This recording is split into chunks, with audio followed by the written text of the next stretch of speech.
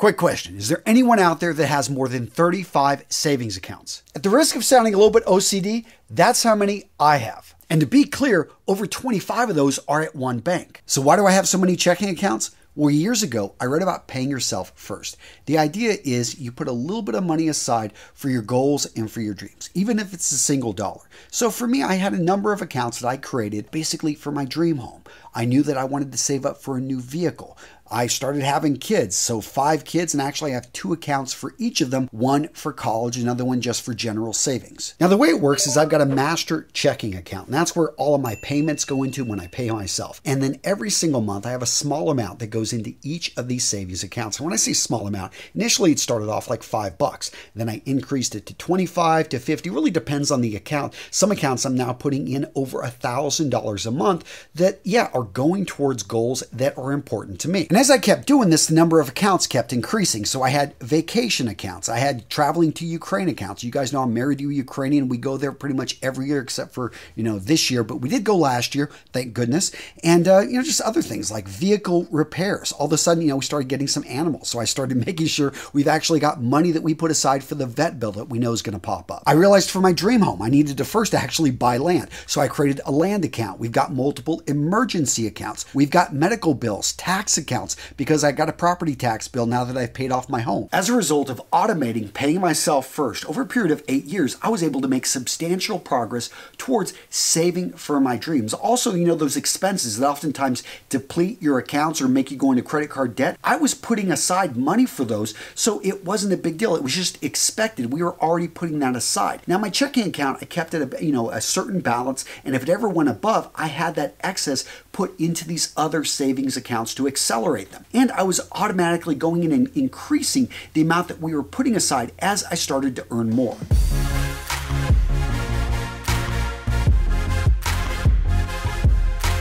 Now, this next obscure money hack is one that most people aren't doing, and that's monitoring the dark web for your financial information. Seriously, the fastest growing crime in America is identity theft. Every 14 seconds, somebody is becoming a victim. And that's why, gents, I'm proud to bring you today's sponsor, Aura. And for me, what makes Aura awesome is all of the features they've got here. So not just identity theft protection, but also fraud monitoring, a VPN and password management system, antivirus software, all in one easy to use app. I know one of the worst fears I have is I go into my email and I can't access it. And all of a sudden I start getting notifications that this account has changed, that this account has changed, that they are somehow into my checking accounts, my savings accounts, my crypto. And despite, having these in kind of separate islands, it's a fear if somebody gets access to certain bits of information, if I was lazy, that they'll be able to go in and change all this. With Aura, you're able to get notified quickly that this is starting to happen so that you can take the immediate steps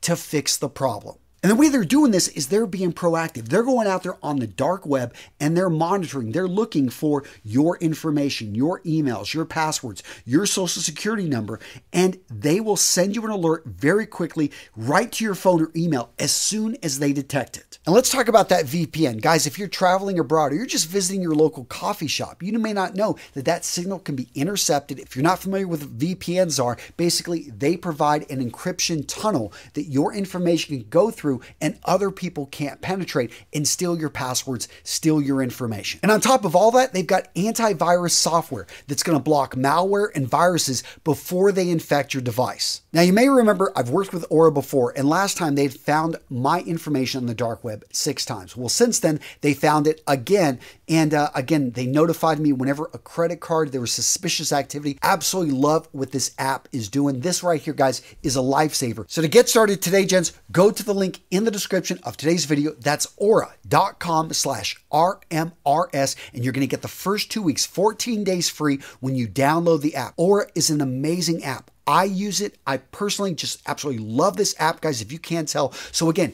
use that link in the description of today's video to get the best deal on the web and to try it for free for 14 days. That's aura.com/RMRS.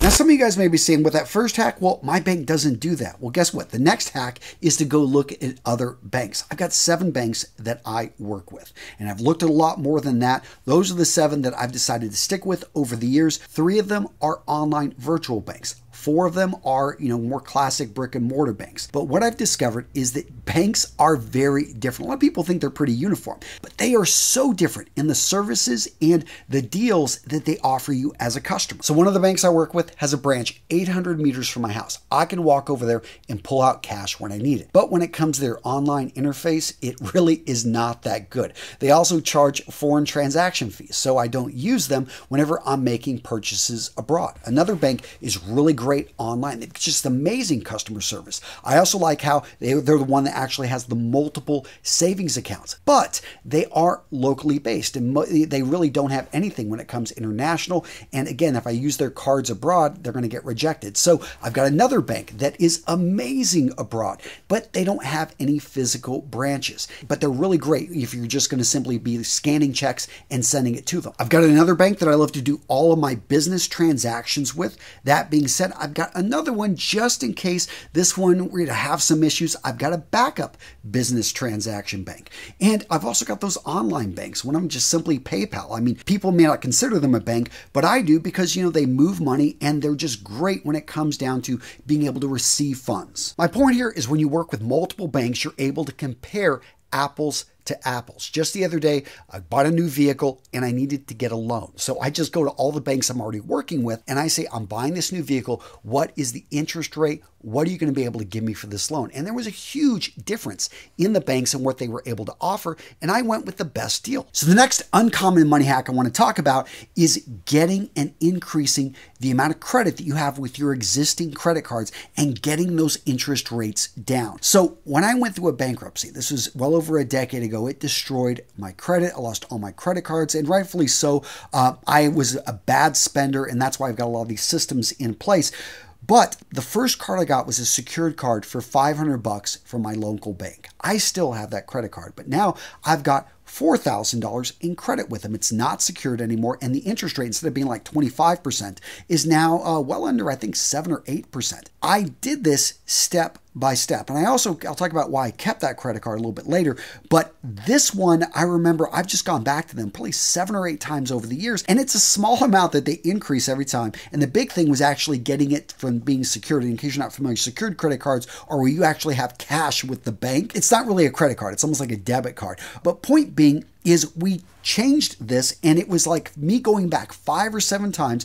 Every time my credit score would go up a bit higher, I knew that I had a bit of negotiation. Every time I could show, hey, for 2 years, I've paid this off every single month. I went in there and slowly we made those improvements. Now, the cool part here is how this affects your mindset. When you see this going up, you actually do this with your other credit cards. So once my credit score had improved, it had been a number of years since my bankruptcy, I went and got an American Express. And I think I had a credit with them of about $10,000 a credit line. But now I've increased that to $50,000 over the last few years. And the reason I did that is, when I hit on, you want to have credit before you need it. It's not like I'm going out and maxing every single month that $50,000 line, but I love that I've actually got that at my disposal. Once you have that relationship with the card, you show consistently that you pay it off every single month, or that you at least make your payments.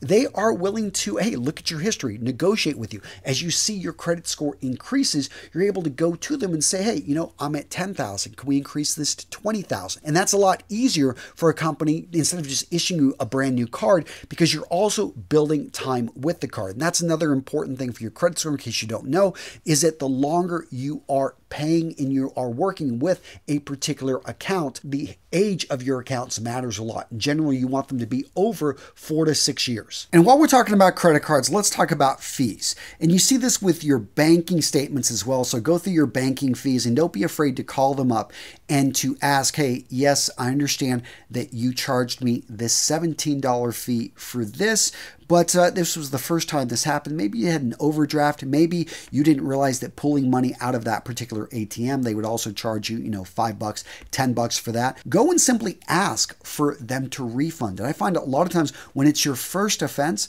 they will refund it to you. Or, it may come down to, hey, actually, why was I charged this? I found one credit card was charging me a lot of foreign transaction fees. And it turns out that was just simply the way it was. They were not going to negotiate on that. So I moved all of those automated transactions to a different card did not charge me a foreign transaction fee. And it wasn't a crazy amount. It was like a total of like $15 for 3 to 4 different charges that were happening every single month. But I mean, add that up. I mean, over the period of a year, and that's the way to look at this, is that's $20 every single month for a year. That would have been $240. And go with that philosophy. It becomes a game almost.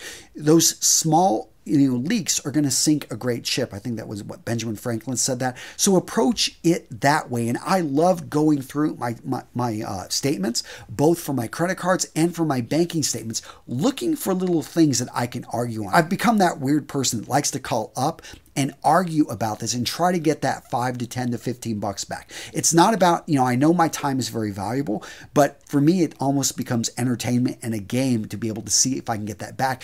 And I hold that to people on my team, especially if they're managing that credit card, that, hey, you need to be going after every single penny. And I may have said this earlier, but one thing that I try to stick with is go to where you are best treated. So again, if you're working with numerous banks, you've got numerous credit cards, actually look at the ones that you're using, which one has rewards that actually you make good use of. I've got one that, it's great if I go out to a lot of restaurants, I get, like 3 times the points on it, but I rarely ever use it. So instead, I go with the one that actually gives me Marriott points because I do travel a lot with my family. And it's really nice when we are able to just simply use hotel points and be able to stay at all these hotels around the world. So I found that that is the card that I'm going to predominantly have most of my, payments going through because I'm building up those points, which I'll actually use. So always think, hey, wherever you are best treated, make sure to give them your business. That being said, make sure to look at this every year because anyone that was getting airline points years ago, you know that it just seems to get worse and worse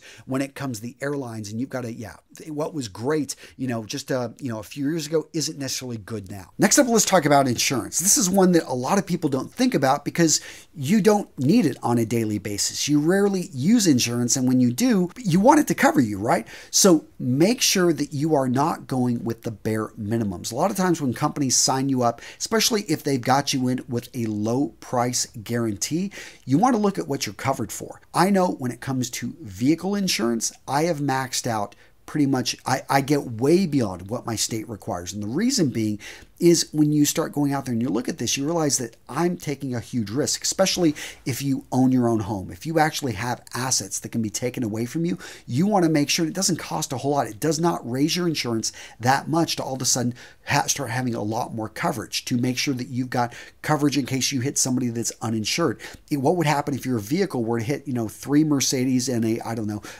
Teslas all at the same time, and you are responsible for that? Do you also have umbrella coverage? This is something most people don't even think about, but umbrella coverage, it covers a lot of the holes. And if you've got your own business, if you're working from home, if you're a contractor, do you have business insurance? I've got that now in my office, but I've also got, coverage for this channel as well, because you start thinking of all the risks that you've got out there. As you start to have children, you have other people, maybe you get married, you have people that are dependent on you, maybe you're somebody comes to live with you that you're taking care of. All of a sudden you realize, hey, I want to make sure that I've got life insurance. So you start looking at all these things, and it's important that you don't skimp here. And it's something, again, that we don't think about until something happens to us, and then it's too late. And I'm not trying to overcomplicate things here, but I am saying if you make it a game, this can be really fun. Did you know your credit cards? A lot of them, you want to actually check with your credit card. Whenever you go out and you purchase a camera, you purchase that iPhone. Yes, it comes with a 1-year warranty, but if you used a particular card, maybe an American Express, did you know it doubles the length of that warranty? So American Express now is covering this for you.